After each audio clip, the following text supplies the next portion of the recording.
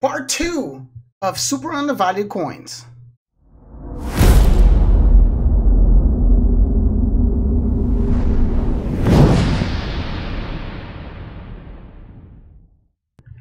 What's up, YouTube? Welcome to Altcoin Picks. You guys are awesome, man. Last time I made a video, I spoke about mentioning one website that I think is helpful for any crypto user. So this time I'm bringing you Crypto Delver, cryptodelver.com. So it actually lists all the coins just like CoinMarketCap, but they have a few extra features, and this is mostly about listing coins. They have a more detailed option for gainers and losers, masternode coins, and the newest coins, which I actually like, because sometimes you bought something in ICO and it's not listed there yet. So you guys should check this website out. So I'm just gonna dive straight into our undervalued coins. So I'll start with the weakest, and then I'm gonna go with the last one, which I think it's gonna be pretty awesome. You guys should find out. So for our first pick, we have BuyBox token. So the BuyBox token was meant to be used in the BuyBox exchange, which is an intelligence transaction platform aimed at maximizing returns.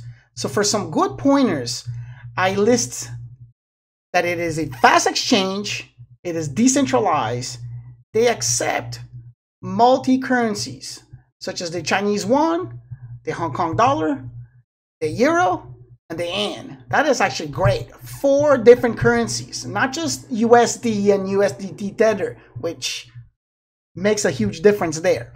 Then you have a personalized risk management center, which I haven't found out all the things they're offering there. But they also have leverage trading and lending. The only platform that I use besides BuyBox that has those features used to be Poloniex, but I haven't been in Poloniex for quite a while. And then they plan in the future to list security tokens, which if they start being listed, they could actually change the way we trade cryptocurrencies. So here are the pros. Many coins out there that are this new don't even have a working product yet. BuyBox already has a high volume exchange.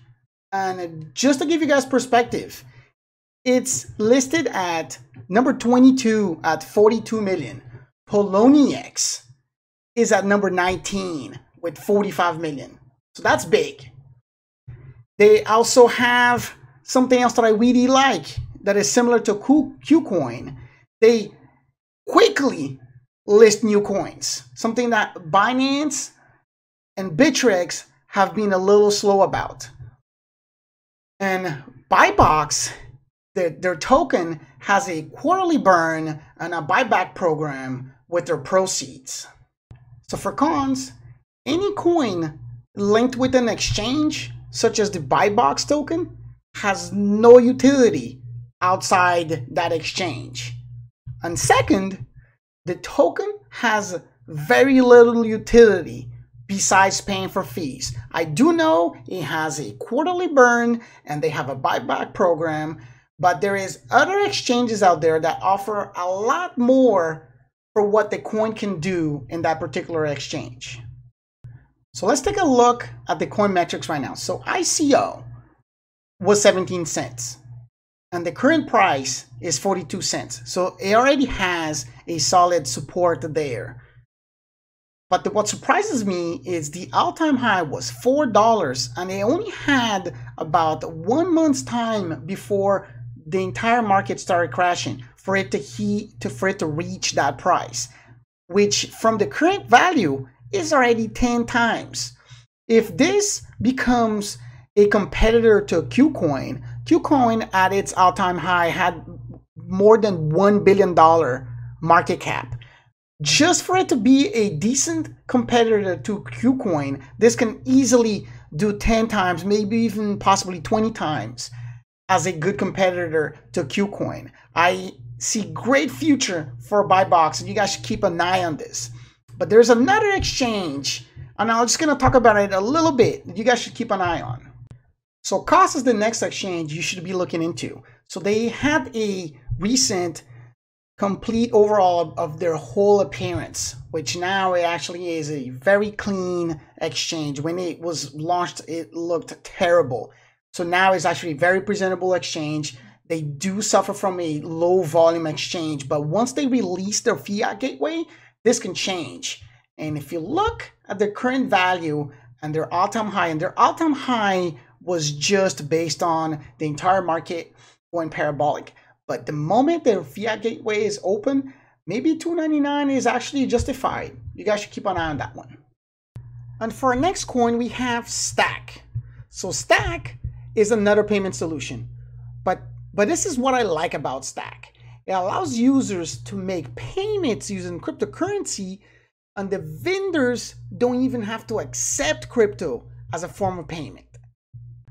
So here's a list of pros. And this is their biggest pro, is that they already have a MasterCard partnership, which means that in any location that accepts MasterCard, they will accept Stack, which at the current moment is over 200 different countries. That is just amazing. And for second, vendors won't have to deal with the constant hassle of cryptocurrency volatility and their complexity. They won't have to they won't have to declare for gains or losses while filing for taxes. And they also won't be responsible for transaction fees, which a few months ago were the reason why so many businesses started to refuse accepting crypto as a form of payment. And I believe this is actually a good way of breaking that barrier for mass adoption by bringing the solution to the market instead of the other way around. On our third pro, the Stack wallet can store up to 10 different currencies, including fiat currencies. And you can choose which coin out of your portfolio is outperforming in any given time, and you can use that to make a payment. On fourth, they're the first of its kind to be able to target North America, because we all know what happened with 10x, Monaco, and let's not even get started with where Centra was headed. So here's their list of cons. So con number one is that the Stack token was designed to pay for fees. So there will be no dividends, and down the drain goes their incentive for it to gain value. And number two is the Stack competitors such as 10x and Monaco. They're already listed in far better exchanges, and they have a stronger presence and a market valuation. So traders, they usually target higher volume currencies. And since the Stack token is so new and has such low volume, the only reason why anyone will purchase Stack will be for them to use Stack, making it unappealing for traders. So let's look at some coin metrics. So the price of Stack during ICO was 20 cents, and the current price is around 4 cents. Just from ICO to the current price, it's already so low. An all-time high was 31 cents. So just for it to get there from the current price to all-time high, it's almost 9 times. So there's already some really solid multipliers right there. And if you compare it to any other payment solution that has at least succeeded in generating some high volume, there is some good multipliers. So if it reaches 10x or even Monaco, you're looking at far more multipliers than 9-10 times. You're looking at 20, maybe even 50 times gains if Stack becomes a used payment solution. So I hope you guys are keeping an eye on Stack. Do read their white paper. I really enjoy Stack. I think Stack is a solid coin, very early, still just a prototype. Don't need to FOMO, just to make a solid decision. Do your own research. I will reserve the last coin for another video, since I think the video is a little long. I will release it tomorrow. You guys just keep an eye on this. If you guys have any comments or any coins that you guys would like me to review, just make a comment down below, and I'll see you guys next time.